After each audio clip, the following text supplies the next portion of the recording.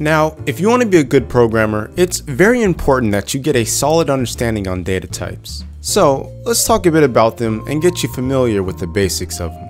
On the most fundamental level, let's say you have some data that is stored in a variable. Well, this data has some sort of type that's associated with it. There are a good number of different data types, and they all have different instructions and rules. And this is so your computer knows what it can and can't do with the variable. Now, there are 6 main data types that are shared across most languages. Bool, which stands for Boolean, named after the 19th century mathematician George Boole, whose work popularized it. Char, which stands for character. String, which stands for a string of characters. Int, which stands for integer. Float, which stands for floating point value. And array, which isn't actually a type of data, it's a data structure, but by definition, it's an ordered series or an arrangement of similar types of data. And note, there are more data types that exist out there, but if you want to learn more about these in particular, I have a lesson on each and every one of them. Check the link in the description because this lesson will only briefly go over them. Now, again, every single one of these have their own unique set of rules and instructions.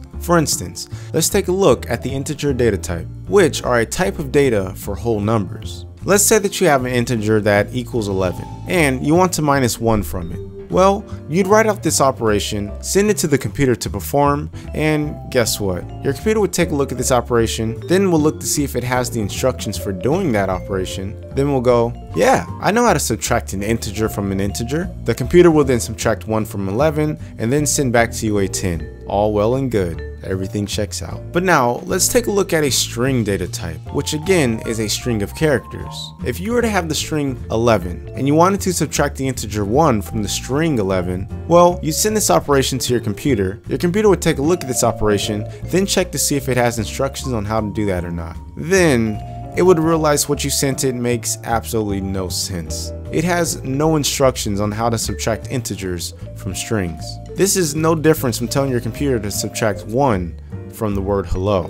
How do you do that? So, your computer will just send back to an error, letting you know that the operation you're trying to do makes no sense, which specifically in this case is a type error. Now, let's do the same operation, but instead make both of them strings.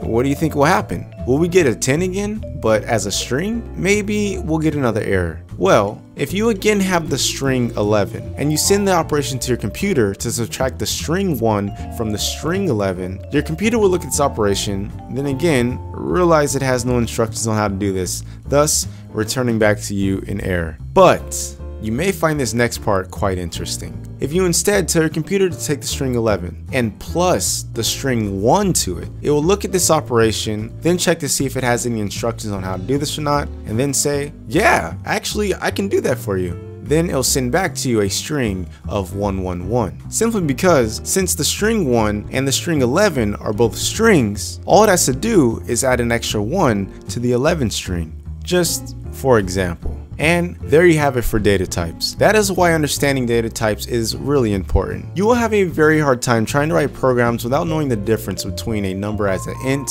float, or string. Check out the lessons linked in the description to learn more about each data type individually. But in conclusion, just remember that data types are different types of data with different rules and instructions. And depending on the data type of your variable, there are certain operations that you can and can't do with it, which will become very important to grasp and understand as you start using them.